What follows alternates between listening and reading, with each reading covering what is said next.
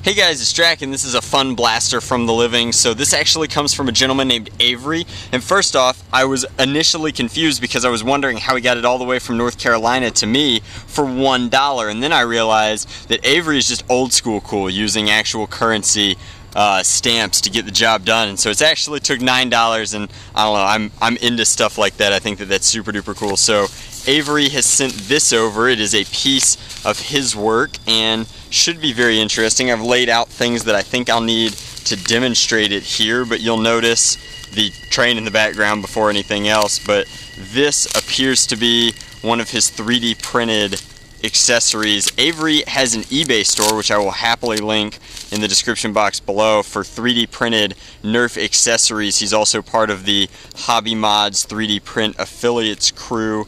Looks like a little bit of electrical tape holding these together, but these look to be two separate iron sights designed specifically for this blaster, which is super duper cool.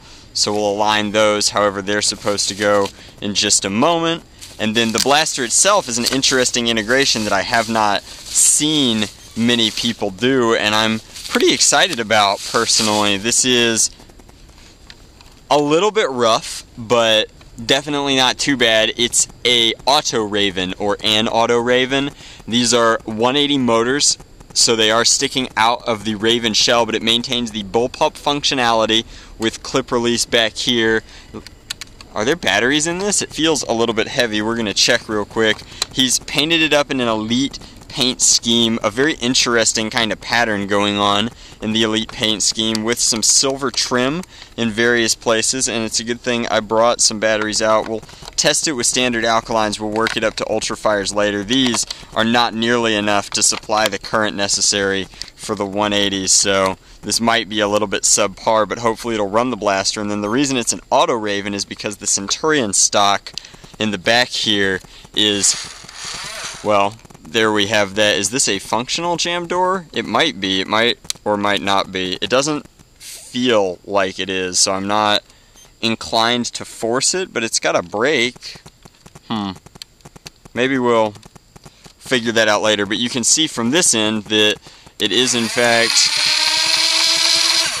an Auto-Rayven, in that it is a full Auto-Rayven. So it's Bullpup, 180 motors, automatic, and it's accomplishing that by housing a rapid strike pusher mechanism in this Centurion stock, which conveniently has enough room to fit all of that. So it changes the weight profile drastically. This is a very, very back heavy blaster as opposed to the Raven, which is shorter and more compact. So a Raven is right here, the Auto-Rayven is a little bit further out. You could of course add barrel attachments if you really needed that foregrip, but I kind of like the close to your body. I'd run it on a single point sling right here for humans versus zombies. I had the foresight to pack up a 12 dart clip and load it up, so we'll see kind of what sort of performance we're getting. I actually kind of like it on alkalines. The slower rate of firing means that I'm not just blowing through my darts. He's also lowered this clip release here. It looks like he accidentally took off too much. One way or the other, it's just a very interesting build. And of course, like a fully automatic Raven, how cool is that? Would be a fine HVZ blaster, especially running on the proper battery setup. I'm sure the rate of fire really gets there. The detailing is excellent. If Avery was looking for critiques, and I doubt that he is, I would come back over with silver enamel and get this a couple of times. I usually have to do 2 or 3 passes to make my enamel look truly metallic, and then of course we all fall victim to not sanding enough on our putty work, so I won't even mention that. Other than that, the paint scheme is sweet. It's Elite all over, so it really blends well. If I saw this from 10 feet away, and that's not far enough away, I just assume it was a weird new Elite blaster of some kind, and I think that's the goal with integrations like this, is to make something really special like that. Heavy use of neon orange is excellent, not only because you get to keep pieces unpainted. The reason that I do it frequently is so that those pieces stay mobile and clicky, but also allows you to use standard clips and such without them clashing with the blaster's paint job. So an overall great success. I think that the Auto-Rayven is a really cool blaster and an excellent platform. I can't wait to try and make one for myself if I ever get some time away from university to do so. But I think that it's really, really just a neat platform. I love how he's highlighted all of the relevant stuff in silver. I wish that we'd taken off these labels that are irrelevant at this point but everything matches, looks really, really cool, and I think I've said that plenty of times. Definitely, if you're in the market for something neato mosquito like these rail attachments here, and oh no, how do I get this one on? I guess I've gone in the wrong order here.